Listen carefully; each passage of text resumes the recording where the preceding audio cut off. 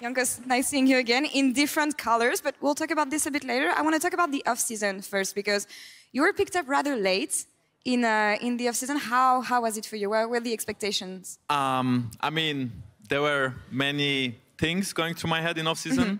There were many plans, potentially not playing for the winter split and spring split, but in the end, I decided on joining Heretics. I think there were other reasons why I couldn't.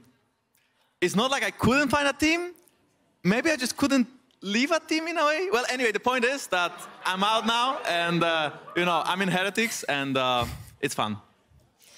An amazing answer, also. And